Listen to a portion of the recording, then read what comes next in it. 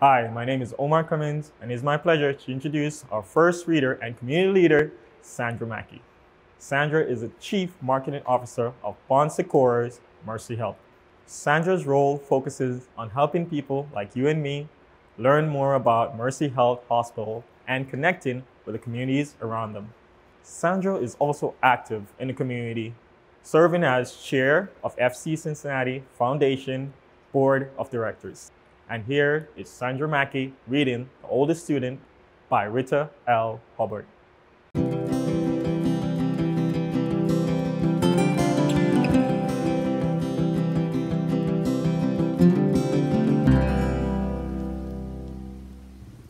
Hello, my name is Sandra Mackey, and I'm here to read along with you today a book that is fast becoming one of my favorites. One of the things that I love to do is read. From the time that I was a little girl, that is one of my all-time favorite things to do. When I was young, I'd nestle away every time I had the opportunity and tuck into a corner with my favorite book and read until my mother used to tell me time for chores. Today, I'd like to share this book with you, and it's called The Oldest Student: How Mary Walker Learned to Read. This book was written by Lorraine Hubbard, and co-author and illustrator Ogie Mora, who was the Caldecott Honor winner, illustrated this book as well. So let's get started. I'll start with the preface, and the preface is a summary of what you're going to hear about in the book. In 1948, Mary Walker was born into slavery. At the age of 15, she was freed. At 20, she was married and had her first child. At 68, she was still working and raising money for her church. At 114, she was the last remaining member of her family. At 116, Mary Walker learned to read. Caldecott Honor-winning illustrator Ogie Mora partners with rising star author Rita Lorraine Hubbard to tell the remarkable, true story of the nation's oldest student, who, with perseverance and dedication, proved that you're never too old to learn. Here are some pictures of Mary Walker. Over the years, you see her celebrating her 99th birthday. You see her as she grew older and older at the age of 121. And so we're about to sit back and tuck into this book, The Oldest Student. Whenever young Mary Walker was tired, she would shield her eyes from the sun and watch the shallow-tailed kites dip and soar above the trees. That must be what it's like to be free, she thought. There's a picture of her, an illustration. But Mary didn't watch for long. Even at only 8 years old, she knew the first rule of Union Springs, Alabama, plantation that she lived on: keep on working. She knew the second rule, too. Slaves should not be taught to read or write or do anything that might help them to learn to do so. Mary didn't stop working. She didn't learn to read either. But at the end of each long day, picking cotton, toting water to Papa and the other slaves who cropped wood for the train tracks, or helping her mom clean the big house, she would lie in her little bed next to the crumbling fireplace and think about those birds. When I'm free, I'll go wherever I want and rest whenever I want. And I'll learn to read too. When she was 15, it happened. Mary and her mother, brothers, and sister were free. The Emancipation Proclamation said so. What it didn't say was how a family with nothing except tattered garments on their backs could find food, clothes, and a place to sleep. Mary's father had died, and the family was on its own. Freedom Road! Freedom Road! Across fields and through woods, ex-slaves surged like waves crashing hard to shore. Now that they were free, every road was Freedom Road. Many headed north and west and every which way, searching for long-lost family members or simply experiencing the wonders of being free. And here's the illustrations. Freedom Road. Others, like Mary, chose to stay in the South. An organization called the Freedman's Bureau helped those who stayed to find shelter in abandoned Confederate land. Mary and her family settled in a one-room cabin, and for the next few years, she worked alongside her mama to help feed her siblings. 7 days a week, she churned butter, cleaned houses, and cared for other folks' children. The hours were long, and if Mary was thirsty or hungry or needed to use the outhouse, she had to wait until she got home. At week's end, she would offer Mama the only lonely quarter that she had earned. Here she is hard at work. One day, Mary met a group of evangelists on the roadside. A woman with soft wrinkles in her kindly face placed a big, beautiful Bible in Mary's hands and told her, "Your civil rights are in these pages." Mary didn't know what civil rights were. She only knew that top to bottom, front to back, that book was filled with words. "I'm going to learn to read those words," she vowed.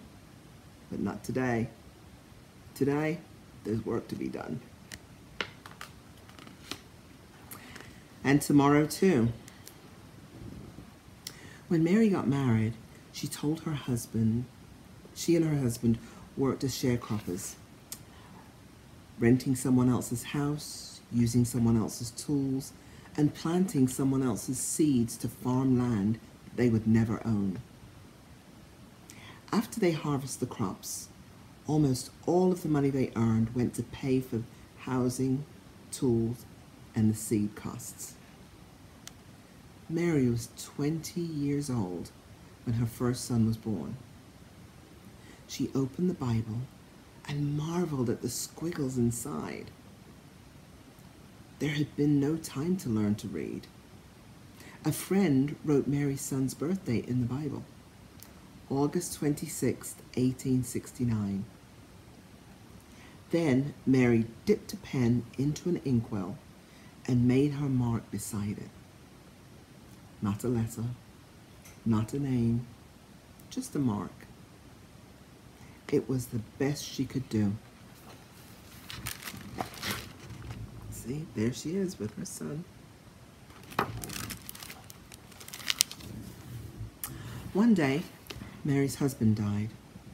She married again, and a second son was born, then a third. Mary made marks for these sons too. Now she had 3 grown boys. More money, that's what we need, Mary thought. But the only jobs available to black women were as maids or nannies or cooks. The hours were long, with only half a day off on Saturdays. And like sharecropping, they didn't pay much. Mary sighed. Words would have to wait.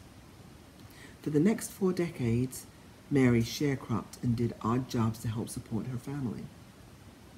In 1917, Mary's family moved to a little city of Chattanooga, Tennessee. It was the year of Chattanooga's Great Flood. The story was in all the newspapers, but Mary could only study the pictures to understand what happened. By now, Mary was 68 and too old to sharecrop, but she continued to work, cooking, cleaning, and babysitting. She also fried fish, baked cakes, and sold sandwiches to raise money for her church. On Sundays, she would sit in the congregation, and as the preacher spoke, she would clutch her family Bible, the Bible she still could not read.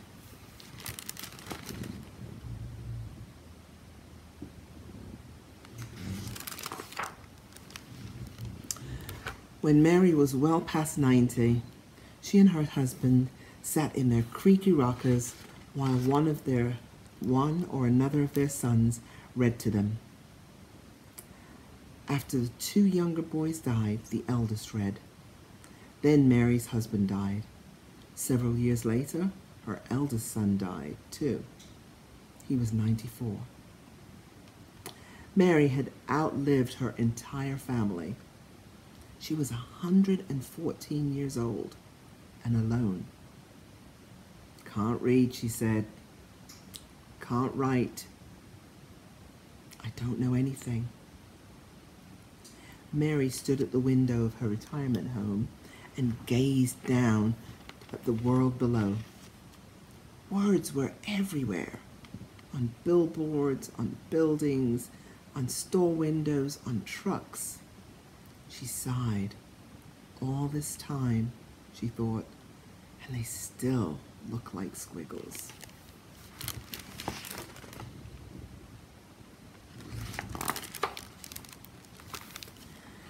Mary had heard about a new reading class in her building.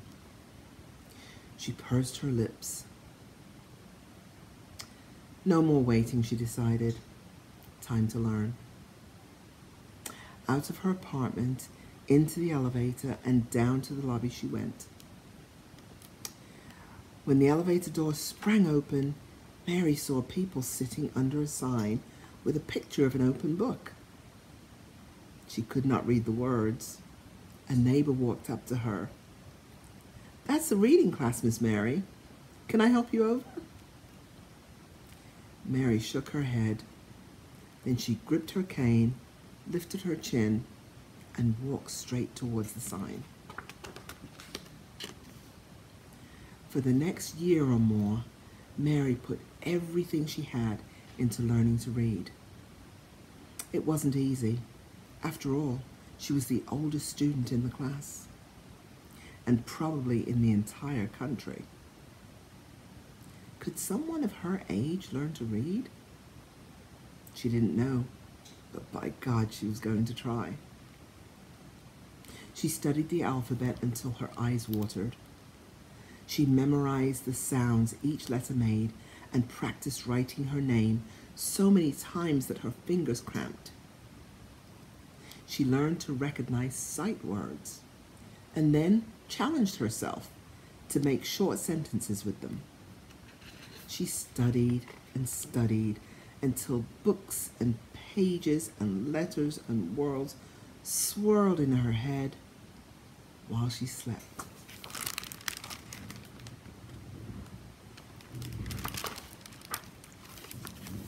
One fine day, Mary's hard work paid off. She could read. Word of her accomplishments traveled, and people everywhere celebrated with her. Chattanooga's mayor, newspaper journalists across the country, and a man from the U.S. Department of Education who said, "Mrs. Mary Walker, I pronounce you the nation's oldest student," all shared her joy.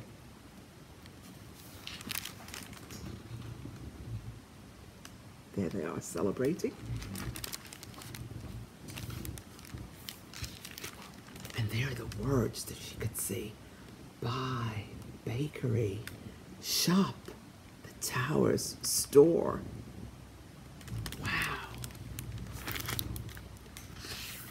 Mary felt complete. She still missed her sons, but whenever she was lonely, she read from her Bible or looked out of her window and read the words on the street below. From then on, Chattanoogans honored Mary's achievements with yearly birthday parties. In 1966, President Lyndon B. Johnson sent well wishes on Mary's 118th birthday. And in 1969, President Richard Nixon did the same. Mary was now 121 years old. Mary received many gifts over the years: a radio, a sofa, her very first television, a new Bible, the keys to the city, and perfume and champagne from the Canadian Mounties. She also received something that brought back those long days in the Alabama cotton fields: her very first airplane ride. From the cockpit window, Mary gazed at the trees and the rooftops below. No different than a horse and buggy ride, she joked.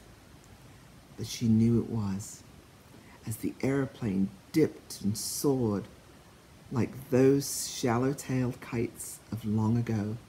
Mary decided that flying was a lot like reading. They both made a body feel as free as a bird.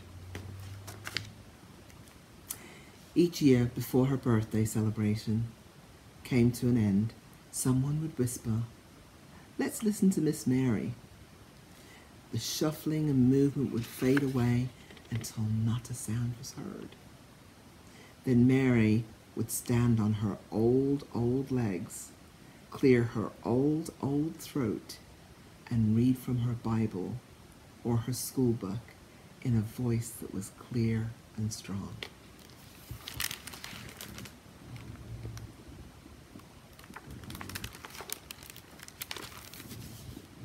When she finished, she would gently close the book and say, "You're never too old to learn." Thank you for joining me in listening to this book today. I hope you enjoyed it as much as I did.